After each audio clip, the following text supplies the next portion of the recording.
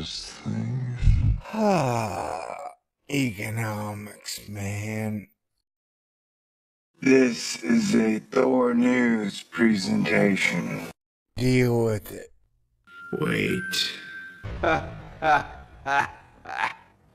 Starting to see pictures, ain't you? Every day we have, of course, a little bit extra of concerning news. Ladies and gentlemen, Hit the button, baby.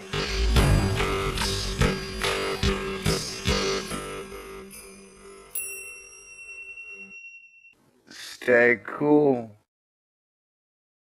Thor News presents Party Dance Time.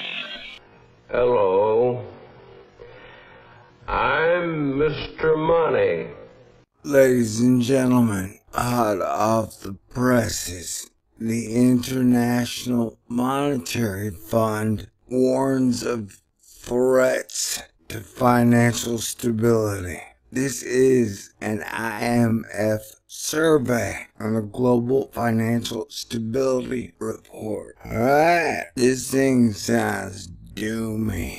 April 13, 2016. Risks have risen in advanced economies and remain high in emerging markets.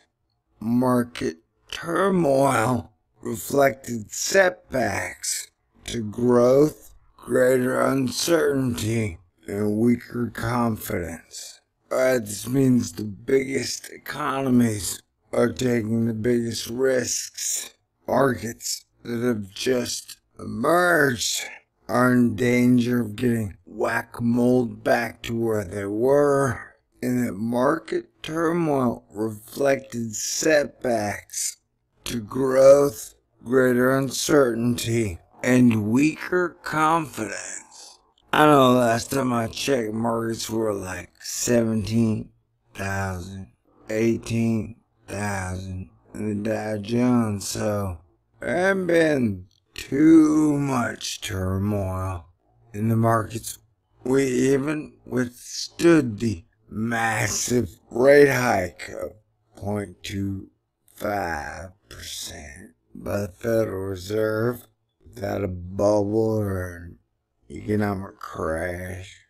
I was proven wrong. That was neat. I don't mind being wrong, and when I'm wrong, I admit it, and I'm sorry.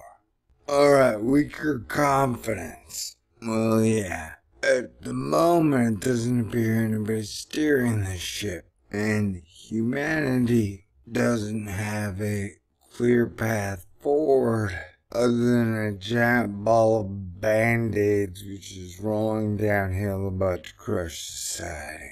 Alright, more back to the bullet points. More balanced, potent policy mix can expand global output by an extra 2%. Economic instability just in time for the presidential election in November. 5 more months. Over the last 6 months, global financial stability risks increased because of higher economic risks and uncertainty.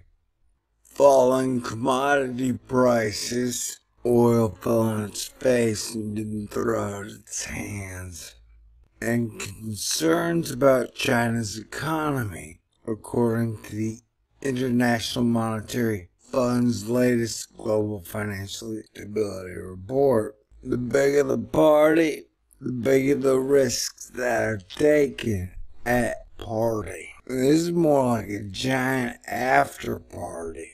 You ever been to those things, man? They're debaucherous. Be like, people go out of their way to be extra wild after the hours. Alright, whatever.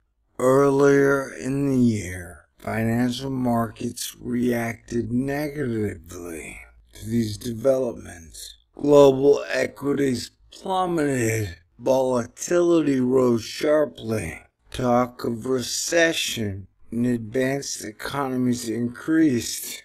and bank equity prices came under renewed pressure. These developments reflected increased concerns about the ability of policies to offset the impact of higher economic and political risks. Yeah, it's like, anytime we get a chance to face our problem, we seem to just double down and let it ride on the same old shit. We really need guidance. We need a plan, man.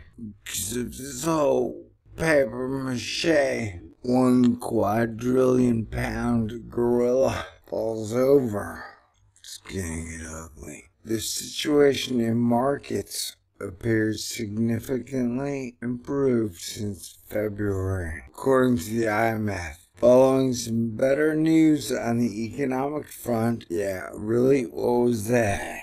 As well as the intensified policy actions by the European Central Bank. Oh yeah, intensified policy actions by the ECB is definitely good economic news.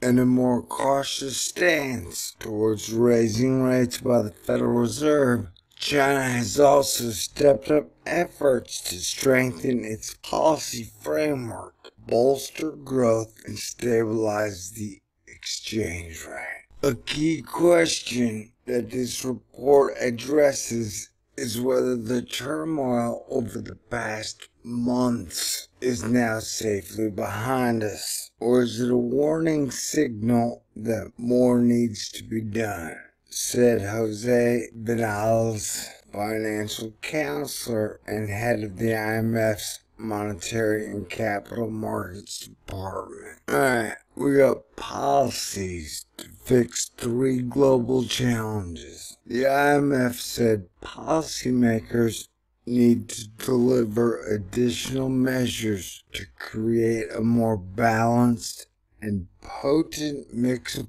policies to reduce risks and support growth. 'Cause that's what policies always do. They reduce risk and support growth. If not, market turmoil could recur and intensify and could create a pernicious feedback loop of fragile confidence. You think? Weaker growth, tighter financial conditions, and rising debt burdens. At this point, it's more of like a rising debt. This could tip the global economy into economic and financial stagnation. That's where the economy freezes up, comes to a standstill, doggy paddles, and starts to cry. Nobody wants that. In such a scenario, the report estimates the world output could be almost 4% lower than the baseline over the next 5 years. This would be roughly equivalent to foregoing 1 year of global growth. Yeah, that'd be a problem, and technically they need to do like 3% up, so they can at least make the interest payment on the compounding debt that we have everywhere. What a genius idea, man. Take debt, package debt, sell debt as a sound investment. Hey dude, would you like to buy negative $100? Sure, how much? Only $85. What a deal. And you don't have to trust me. You can trust the supercomputer who trenched it all out. To avoid this downside scenario, policymakers must tackle a triad of pre-existing global challenges.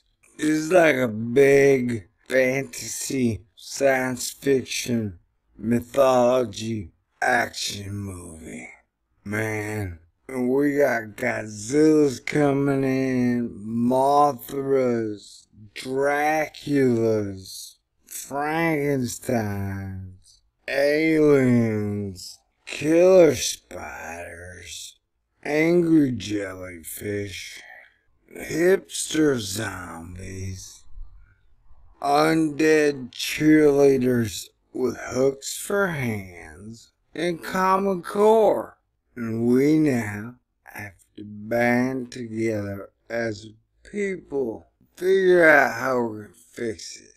And we just have to make a conscious decision that humanity can no longer be at war with itself. We can't afford that no more, man. Oh man, you missed it. I was just making all the wrong noises.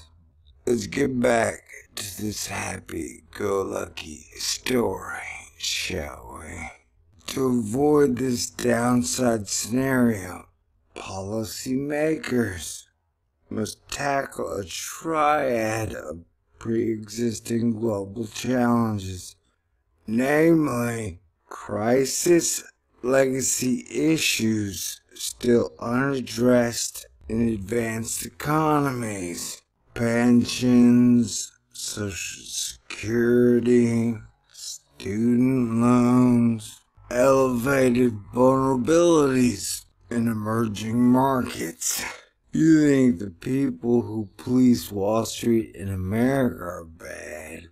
You should go to any other country, you know what I'm saying? Elevated vulnerabilities in emerging markets and systemic market liquidity risks, which I think means like, let's say you got $1 quadrillion in the economy and that you need to make 3 to 7% money every year just to keep up with the compounding interest that's on all the debt worldwide. By tackling these challenges, world output could be as much as 1.7% above the baseline by 2018. First, policymakers in advanced economies need to tackle crisis legacies, particularly banks, as they play a key role in financing the economy.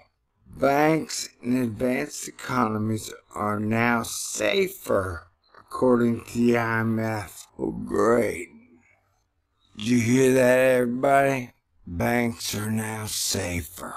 Before you'd walk in and like the floor would open up and eat you, fall into a pit of snakes and spikes. But now, banks aren't like that. They're way safer. However, they came under significant pressure from financial markets at the start of the year. As the economic outlook, a key question that this report addresses is whether the turmoil over the past month is now safely behind us, or is it a warning signal that more needs to be done, said Jose Vinales. Oh no, dude. The economy, the markets, the banks, corporate payroll, everything's just perfect. No more needs to be done.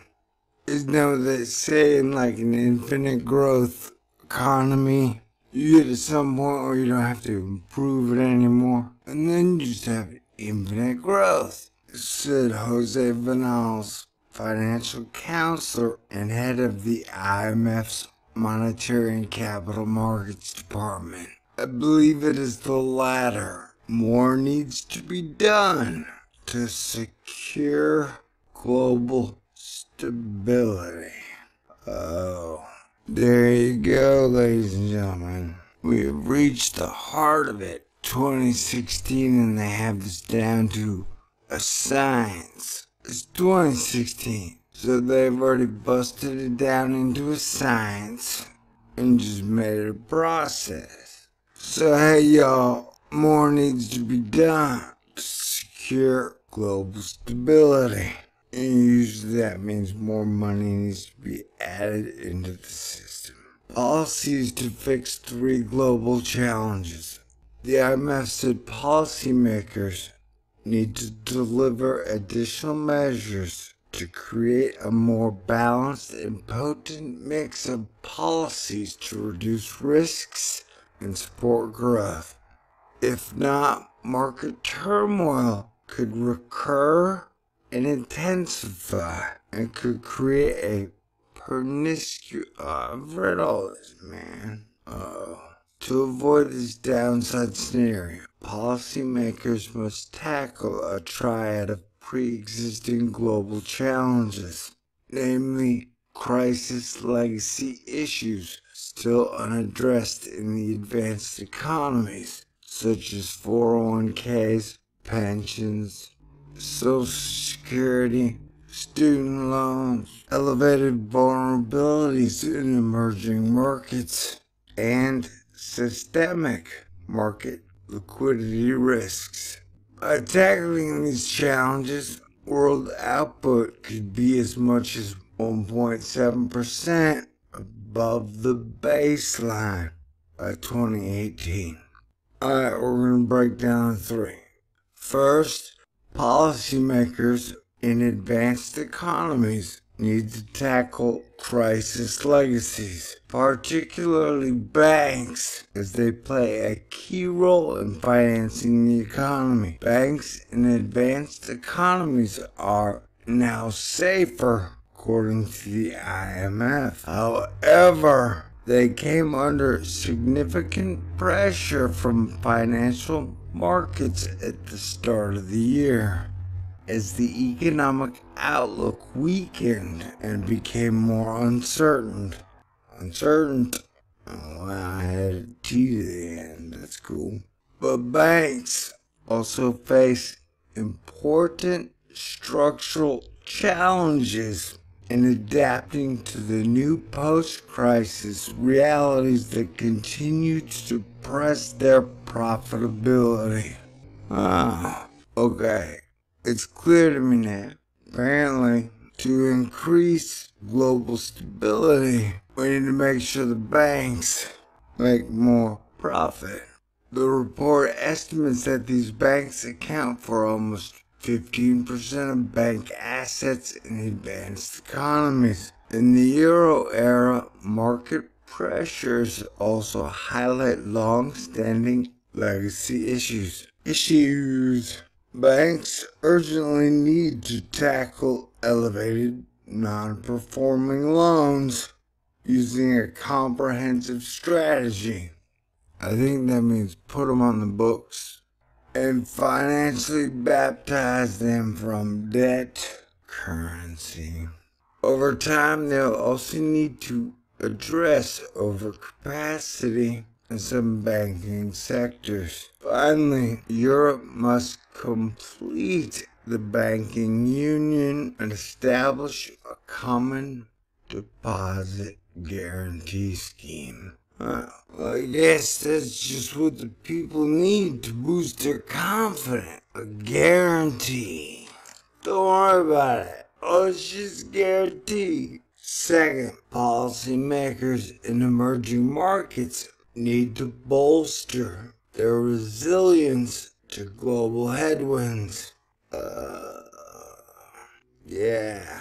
Everybody need to do stuff better. I think that's what that sentence means. Everybody needs to prepare for a storm. I think that's what that sentence means.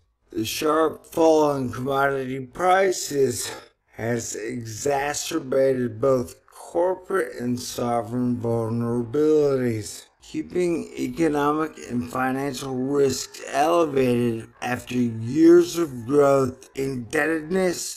Emerging economies face a difficult combination of slower growth, tighter credit conditions, and volatile capital flows. So far, many emerging market economies have shown remarkable resilience to this difficult environment, but thanks to the judicious use of buffers accumulated during the boom years, but buffers are depleting, with some countries running out of room to maneuver, the IMF said. My eyeballs kind of glazed over on this. It's like, yeah, dude, the economy's in trouble.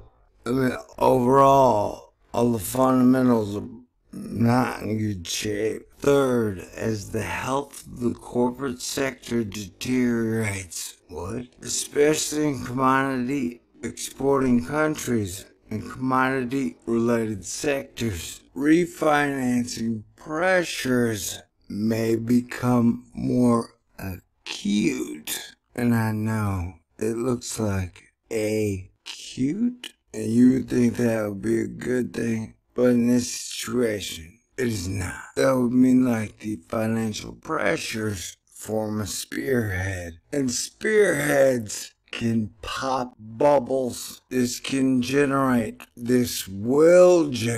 fixed it for you. This will generate spillovers to the sovereign, as many weaker corporates are state-owned. Bank buffers are generally adequate in many emerging markets, but may be tested by increasing non-performing loans. I think the economy is like a flea market, right?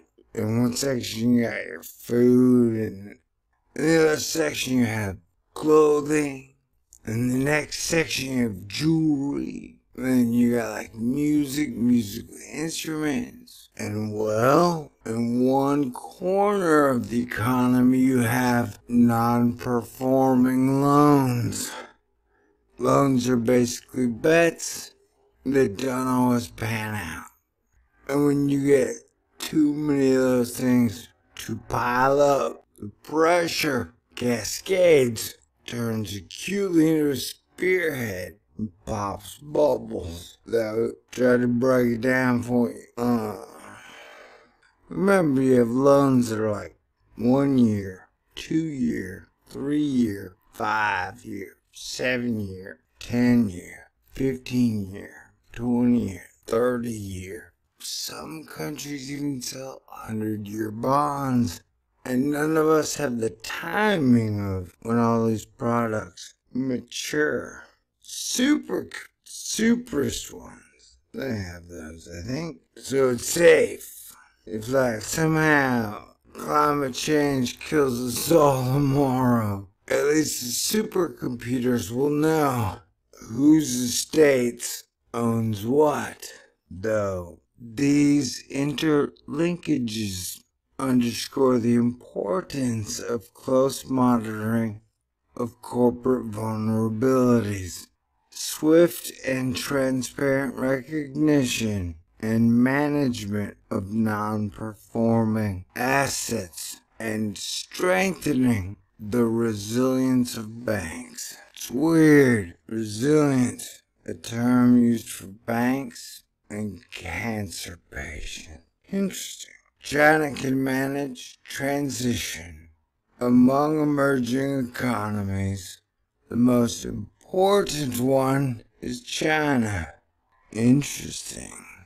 I wonder which one is the most profitable one that you aren't telling everybody about. Because they don't always have to tell you, but they're telling you their best financial secrets is not part of their game. China continues to navigate a complex transition to a slower and more balanced pace of growth, and a more market-based financial system. The Chinese authorities have advanced reforms, but the transition remains inherently complex. According to the IMF, this market-based financial system growth is inherently complex. The corporate bank nexus, is also critical. I bet those dudes have spaceships despite progress on economic rebalancing. Corporate health in China is declining due to slowing growth and lower profitability.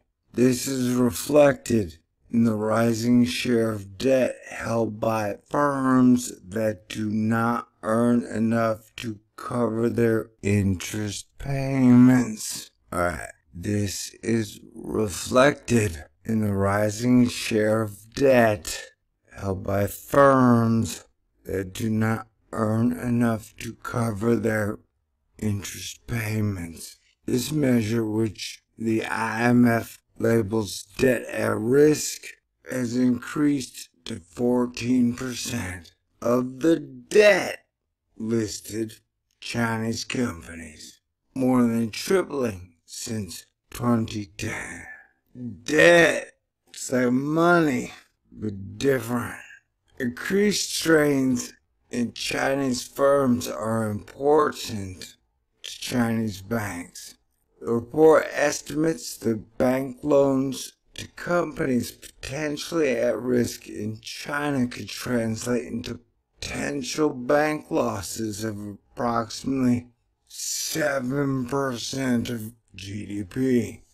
Alright, so everybody's like pre-writing big GDP chunks off their books ahead of time. Like, guess so if they come in at negative 4% GDP, then be like, yay, at least it was way better than 7. So,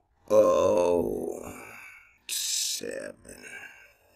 Alright. If I imagined Earth as a family, and that we enjoy the fruits of labor, education, passion, and skill of every man, woman, and child that ever came before us. So, we can't let civilization fall apart on our watch. That's our generation's #1 goal, or it should be.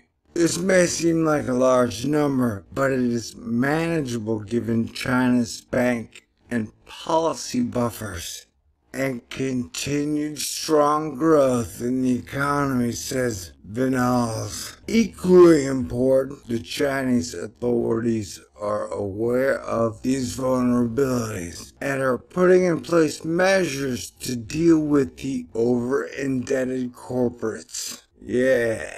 Corporations are stacked up on debt too. Man, it don't matter if you're Apple, Lamborghini, Berkshire Hathaway. You got a whole lot of debt. You got as much debt as you can carry. Because debt helps you take out more loans. Think for sure. It's weird, I know. The IMF said the magnitude of these vulnerabilities calls for an ambitious policy agenda. Alright, they're already calling for giant, sweeping policy changes to fight this financial crisis that hasn't even started to bubble up and surface yet. Which is interesting, that's all I'm saying. Addressing the corporate debt overhang, it's an interesting word. The things that overhang are like bellies and corporate debt. Strengthening banks. Yeah, we gotta have stronger banks, man. Stronger banks. If we want a good economy, we need a bank that can fight like Mars and Saturn at the same time. That was a joke. Sorry. I know people are sensitive about planets and stuff. And upgrading the supervisory framework to support an increasingly complex financial system. Yeah, it's getting complexer, for sure. Going beyond monetary policy. Because you can only lower interest rates to 0, really. Policymakers working collectively can strengthen growth and financial stability beyond the current baseline. According to the IMF, they need to deliver a more balanced and potent policy mix that goes beyond continued over-reliance on monetary policy. Monetary policy remains crucial but cannot be the only game in town.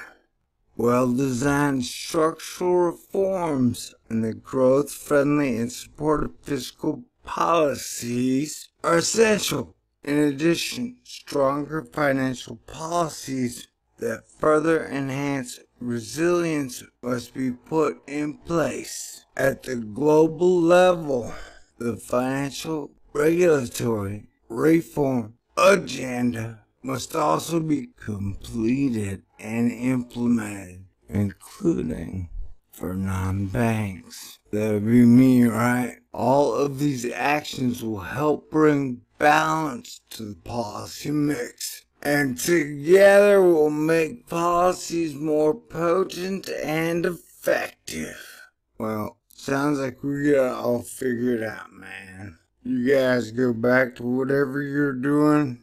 Think I got it fixed. We just need strong monetary policy and legislative policy and a unified plan. Okay, it's gonna be way more complicated than that. But we still need to open up a dialogue now about what are we gonna do when the economy freezes up again. And you find that there's only one peanut under all 10 shells. Is that a proper analogy? Anyway, I'd appreciate it if we could all work on this together. Thanks. Peace out. So I didn't spend $18 trillion, and I don't think you did either. But we are the ones who must solve the problem before the problem steamrolls us. Okay, thanks. Peace out. Hit the button, baby.